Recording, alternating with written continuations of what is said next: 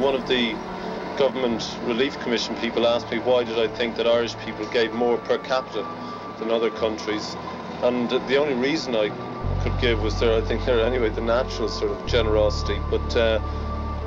just over 100 years ago Ireland suffered a terrible famine of their own, where in fact more people died than here in Ethiopia, and I think that maybe it still lingers in folk memory and nobody likes to see it occurring again.